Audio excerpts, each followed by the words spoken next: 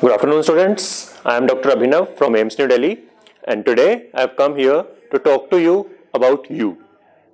What do I mean by that? I am here to talk to you about your story. So that is your neural system. What are we? We are what our brain is, right? So what all we think, what all we see, what all we do, what all we perceive, it is all related to our brain. It is all done by our brain.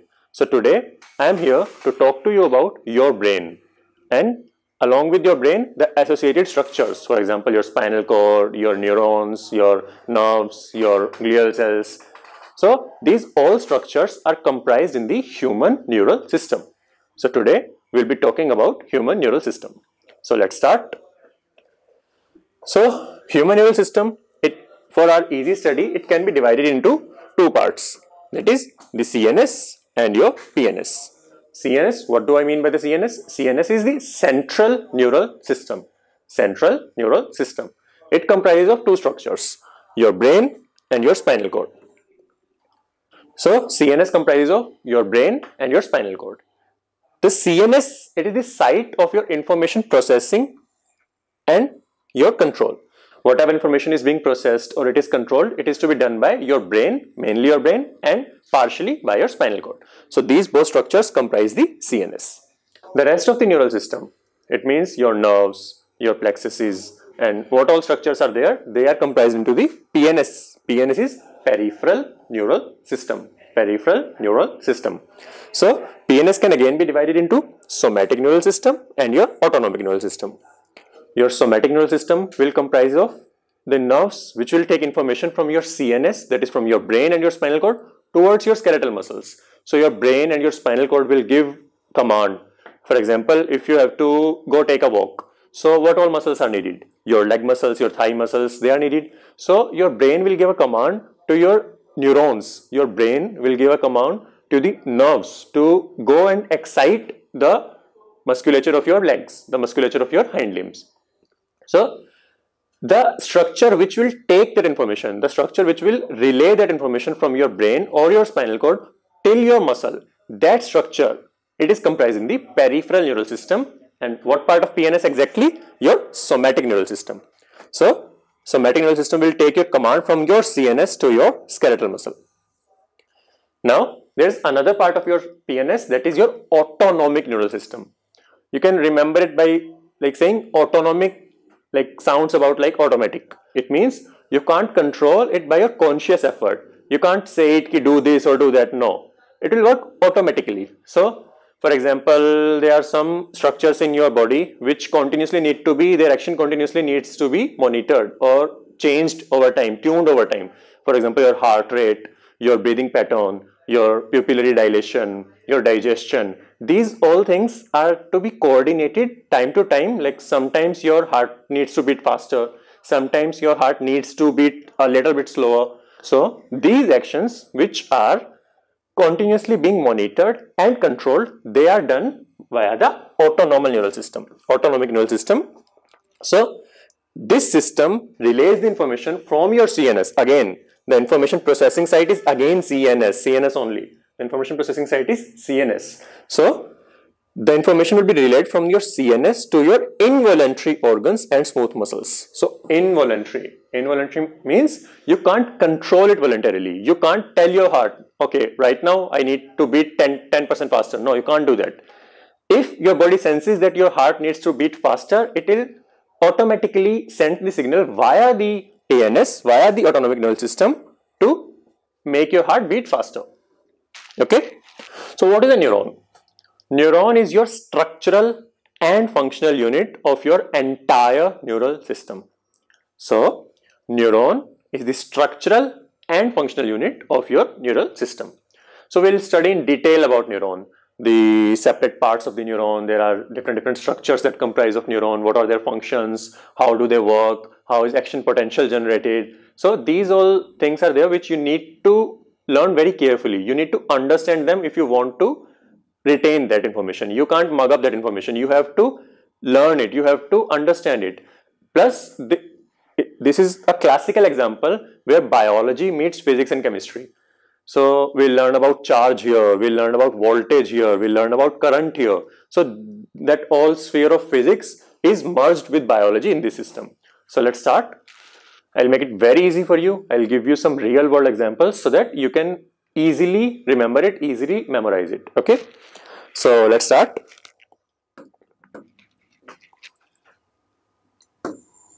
So your neuron is the structural and functional unit of your neural system. So this is the diagram which is given in the NCERT of a neuron. So a neuron has multiple structures: dendrites, cell body, Schwann cell, axon, and if you go a little bit below, you will see there are structures which are known as axonal terminals. So these all structures have a different function. They all work a little bit different. They have a little bit different function so that a neuron can work as a whole system. So let's start with dendrites. Dendrites are like your branches of a tree. Okay, so if this is the stem of the tree, these are the branches. The function of dendrite is to intake the information. Any information which is coming from here, anywhere, the dendrite would intake that information and it will pass on to the cell body. So dendrites, what is the function of dendrites? To intake the information, to receive the information. Now your cell body, what is the function of your cell body? Your cell body would process that information.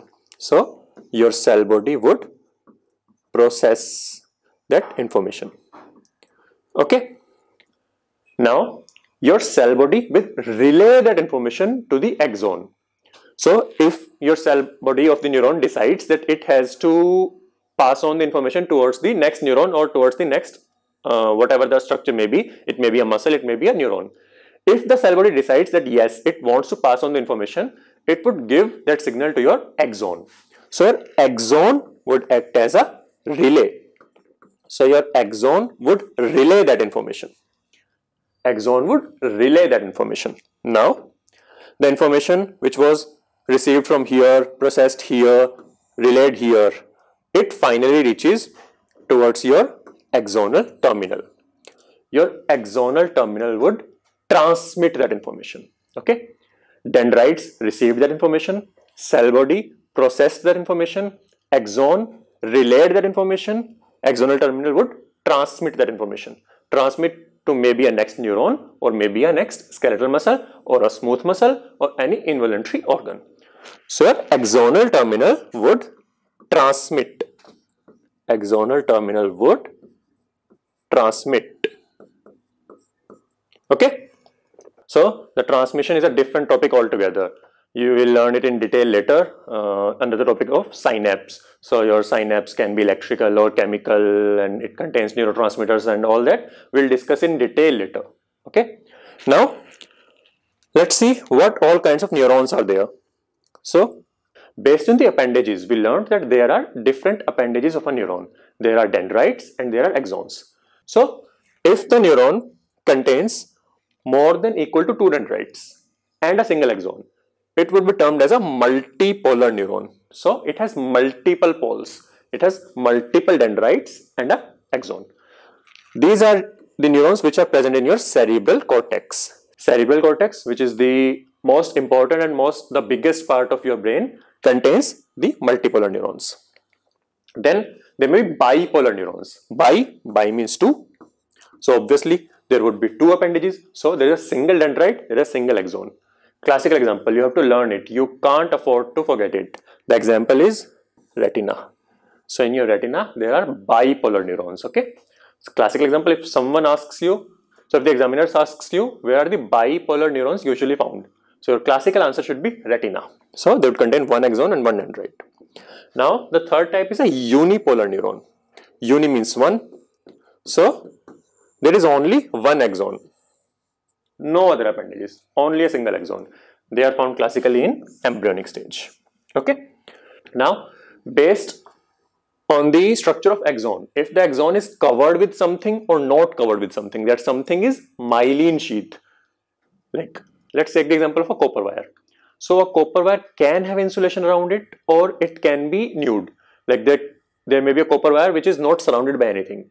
So if the first copper wire, which has a layer of insulation around it, is more efficient in transmitting the information, in transmitting the current, okay, but the second one, the copper wire which doesn't have any insulation, it would lead to information loss. Like the current doesn't have a specific direction to go into, it will spread everywhere.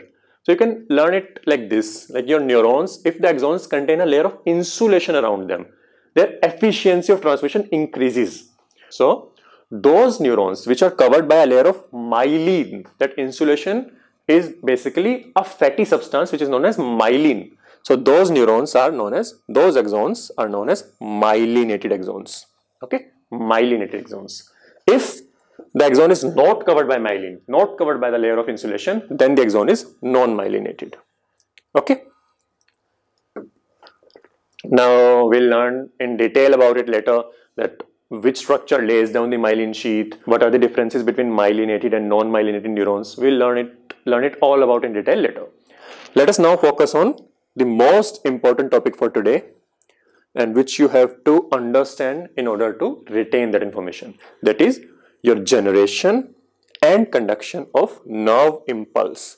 Nerve impulse can also be known as action potential. So nerve impulse and action potential are one and the same thing. So what leads to a generation of a nerve impulse or a action potential? We'll understand it today, okay.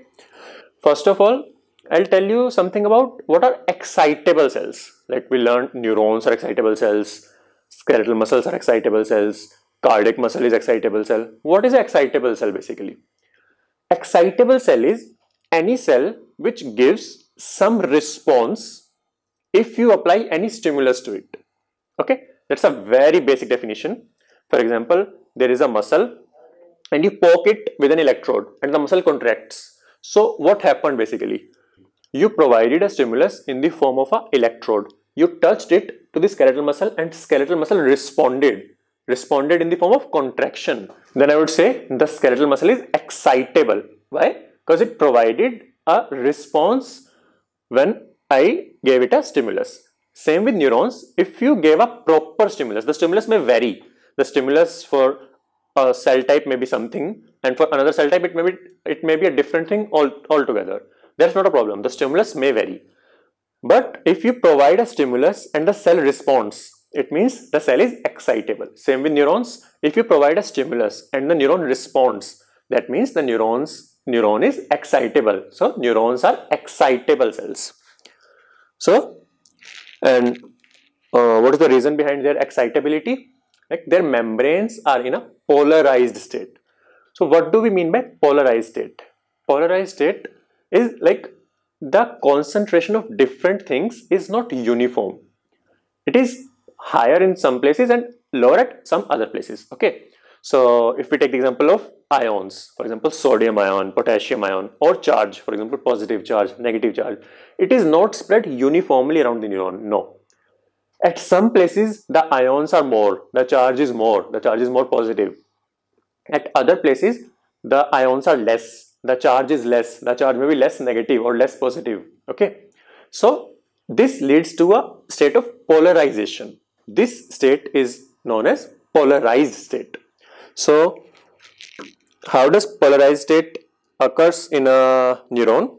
So when a neuron is in resting state, it means no stimulus is yet provided to a neuron. This neuron is resting and it is like, okay, when the stimulus would arrive, I'll give some response. Now let me rest, okay. At that stage, the concentration of different ions is not uniform. The concentration of some ions is greater towards the outer side of the membrane. The concentration of some ions is greater on the inner side of the membrane, okay. So in the resting state, if this is the neuronal membrane, if this is the neuronal or axonal membrane,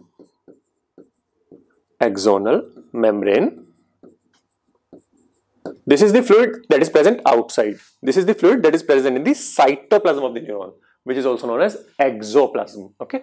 So here there is relatively higher concentration of sodium ions but lower concentration of potassium ions, okay. So fluid outside contains higher concentration of sodium ions but lower concentration of potassium ions. exactly opposite is present in the exoplasm. The potassium ions are present in very high concentration. Potassium ions are very high, but the sodium ions are very low. A third thing, the exoplasm contains negative charged proteins. Negatively charged proteins. You must all know from your chapter of biomolecules that proteins can be either negatively charged or positively charged based upon the concentration of specific amino acids, which may be negative or which may be positive. So if a protein has more negatively charged amino acids, the protein becomes overall negatively charged. Okay, so such type of proteins are present in the exoplasm. Let me give you an example, a real life example. Consider a club. There's a club, the night club, and there are couples which are inside. Okay, there are couples like a girl and a boy which are present inside the club. In addition to those couples, there are many girls which are present inside the club. Okay, and there are many boys which are present outside the club, which are waiting to go inside, but which are not allowed to go inside right now. Okay, so in our example, the club becomes the exoplasm. The couples, the girls and the boys, they become the negatively charged proteins. The girls, they become the potassium ions. And the boys which are present outside the club, which are being stopped from entering the club, becomes the sodium ions. Okay, there are some bouncers. You know, you can't enter anything from anywhere. Okay, if you want to enter the club, you have to go through the doors, you have to go through the gates. But on that gate, some bouncers are present, like bouncers are present, ki, stop, I won't allow you to go inside. Okay, those bouncers, what are those bouncers? They are channels, they are ion channels. We'll learn about it in detail just a bit later. So now your concentration of your sexes, the boys are present more outside, the girls are present more inside. The boys want to go in, the girls want to go out, because their concentration difference is very much high. You know from your earlier classes that movement always occurs from higher concentration to lower concentration. Alright, so your boys, that are your sodium ions, want to go inside, but their movement is barred. They are not allowed to go inside during the resting state. Similarly, your girls, which are your potassium ions, are present inside and their movement towards the out is very much limited. As soon as a stimulus would be applied, so in our example, for example, if someone comes and gives the bouncer some money, like you allow these boys to go inside, okay, that money is the stimulus for that bouncer. In our example, in real life, that money is the stimulus for that bouncer. In the neuron, the money is a stimulus, a electrical stimulus, a charge, and your bouncer is the voltage gated ion channel. Voltage gated ion channel. What do we mean by that? A voltage gated ion channel, as the name specifies, will only open if the voltage reaches a minimum value. That minimum value is known as the threshold. So for example, if the bouncer says, I'll only open the gate if you give me $1,000. I won't open it for anything less. Or if you give me even 2,000 or 3,000 or 4,000 bucks, I'll open it. So my minimum, my threshold is 1,000 bucks. Same with the voltage gated ion channels. It would say, if you provide me with this much stimulus, this much intensity of stimulus, I'll open. If you provide anything below it, I would not open. If you provide anything above it, I'll still open. So there's a certain threshold which needs to be crossed if the voltage gated ion channel has to be opened. This phenomena is known as all or none phenomena. It would either open or not. It would either open or not. There's no in between. Like there's no key, okay, I'll open just a little, then I'll stop. No. It will either open or it won't open. It depends upon the stimulus. If the stimulus crosses the threshold, the gate would open. If the stimulus doesn't cross the threshold, the gate would remain closed. Now, what do I mean by the voltage or the potential or the threshold or the charge? So let's first of all learn about the resting membrane potential. The name specifies at rest, resting, membrane, neural membrane, potential. Now, what is a potential or a potential difference or a voltage? In physics, you must have learned that when there is a separation of charge, if at one place positive charge is higher and at other place the positive charge is lower or the negative charge is higher, it means there is separation of charges, then a potential difference develops. Alright, you must remember it, like you must know it from your earlier physics classes also. If charge is separated, then a potential difference develops. Same happens here. I told you that sodium ions are present relatively more outside. Potassium ions are present relatively more inside, but there are also negatively charged proteins which are present inside. So what happens is the outer side of the membrane gets relatively positively charged. The inner side of the membrane gets relatively negatively charged. So there is a separation of charge. It leads to a development of potential difference, that is known as your resting membrane potential. And how much is it? In the case of neurons, and how much is it? In the case of neurons, the resting membrane potential is around minus 75 millivolts. Minus 70 or minus 75 millivolts. Okay. At rest, you know that sodium is more towards the outside and potassium is more towards the inside. There's a specific protein, there's a specific pump which helps in maintaining this concentration gradient. That is the sodium potassium ATPase pump. Okay. Sodium potassium ATPase pump. What would this pump do? Sodium potassium ATPase pump. It would use energy by hydrolyzing ATP, and it would pump 3 sodium ions from inside to outside. Simultaneously, it would pump 2 potassium ions from outside to inside. It is pumping the ions against their concentration gradient. So there are more sodium outside and less inside. Still, it is pumping sodium from inside to outside, and just the reverse with the potassium ions. So it is working against the concentration gradient. And you know, if anything has to be pumped against its concentration gradient, then it can only be done actively. It can only be done if we provide it with energy. So that's why sodium potassium ATPase pump is an active pump. It is a type of active transport. Okay. Now let's return to our example. Okay. So in our example, this membrane was the wall of the pub, wall of the club, which is separating the boys and the girls. The sodium ions were your single boys. Your potassium ions were your single girls. Plus, we had some couples, you know, the boys and the girls together. They are your negatively charged proteins in our example. So now your sodium wants to go inside. The boys want to go inside, but they are barred. They are not allowed to go. But when a proper stimulus is applied, when a stimulus in the form of a charge, in the form of a potential is applied, the voltage gated sodium channel will open, and it would open very fast. The voltage gated sodium channel is very fast in action, so it would open within a split second. So in our example, the bouncer is given 1000 rupees, the bouncer is given $1000, and he'd open the gates. All the boys would try to rush in. All the sodium would try to rush in at once.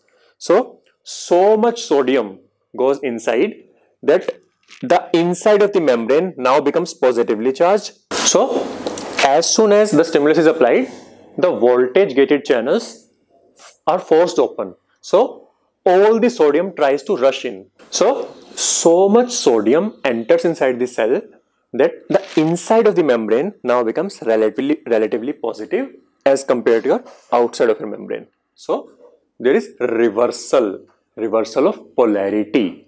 The membrane was earlier positively charged outside as compared to your inside.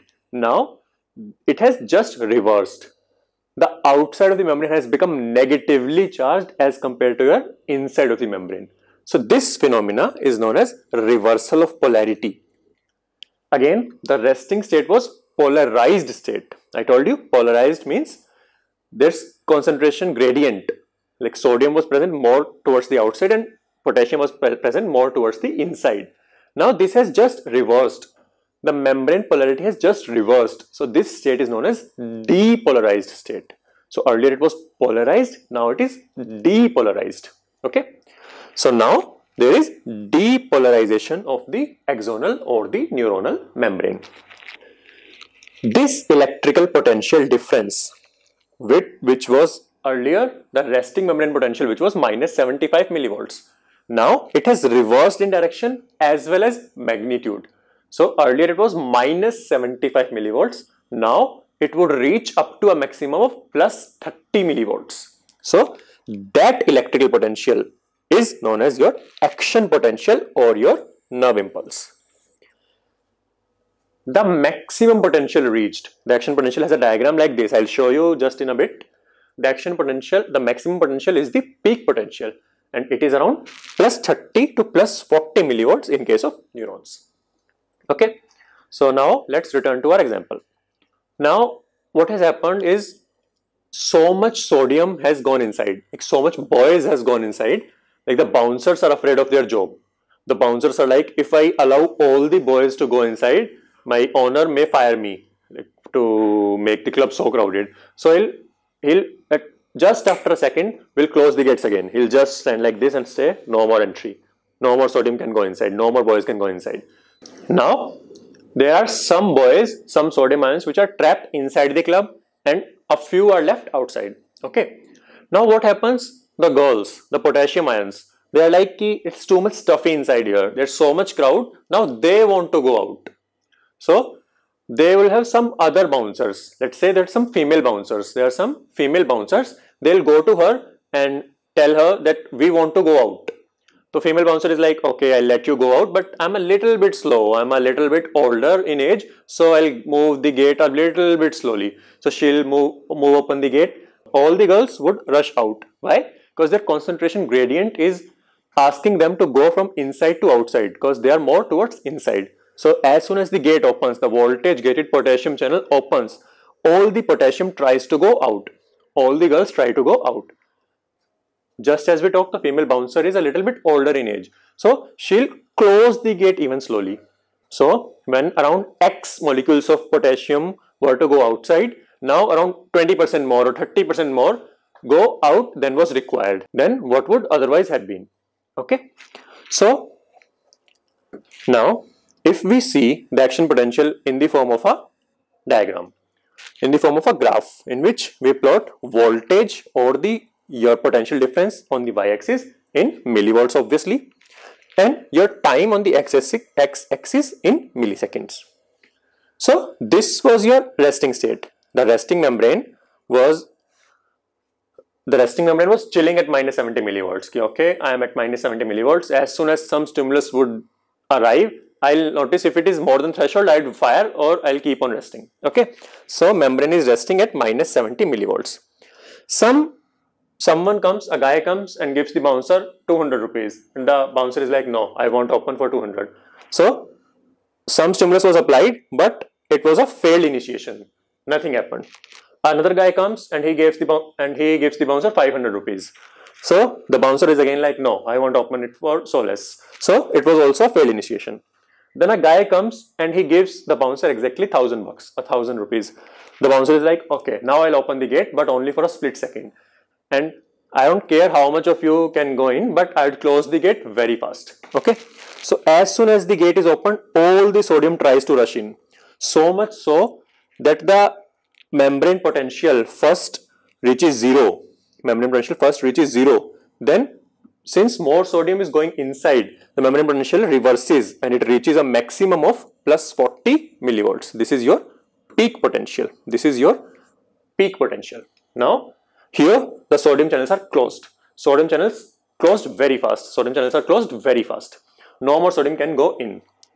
Now, your potassium channels, your voltage gated potassium channels would open. Those channels would allow potassium to go from in to out. So potassium would go from inside the cell to outside the cell. It would lead again to membrane polarity being reversed. So it would again start coming down. It would reach 0. It would reach negative, negative, negative, negative. It would reach minus 70. But as I told you, the potassium channels are little bit slow to open and to close. So they should have closed here. but they didn't because the bouncer is a little bit elderly. So she's like, I'll open and close the gate very slowly. So the gate starts to close, but still more girls, more potassium go out. It leads to hyperpolarization. This state was polarized state. This state was depolarized state. This state was repolarized. Why? Because polarization was being achieved again. So this is repolarized state. But as soon as the polarization, the potential difference reaches even below -70, the state is known as hyperpolarization. This state is known as hyperpolarization. Okay.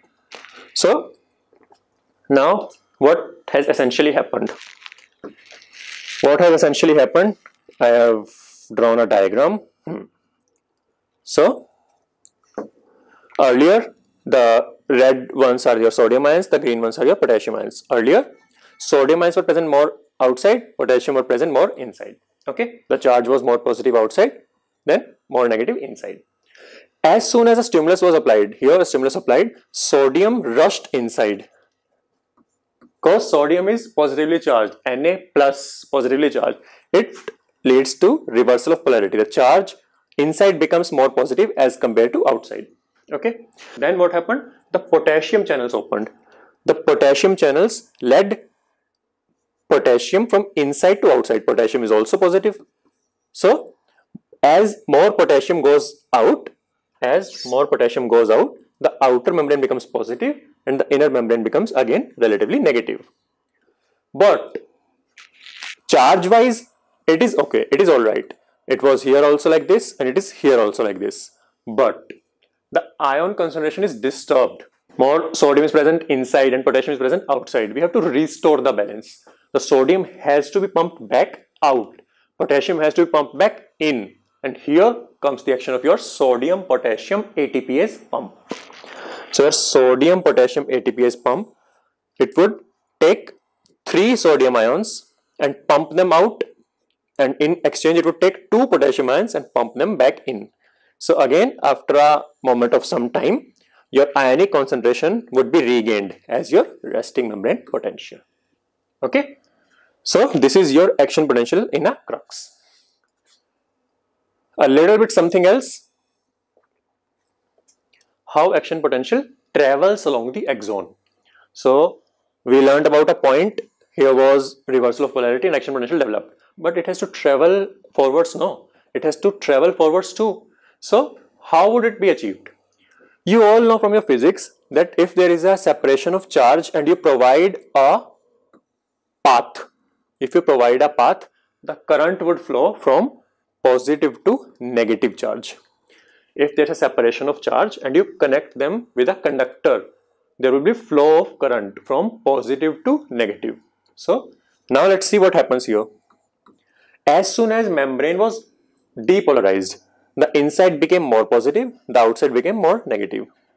Just adjacent to it, just adjacent to this portion where the membrane is still in resting membrane, the charge is in opposite direction. The outside is more positive and the inside is more negative. You have provided them with a path. The axonal membrane acts as a path. So current flows. Outside it would flow from here to here, positive to negative. Inside it would flow from here to here, positive to negative. So after some time, the polarity at B is reversed. The positive charge reaches here and the positive charge from here goes back here. So it would become negative and it would become positive. Alright, why? Why that happens? Because you provided the charge with a path. The positive charge traveled from here to here and inside from here to here.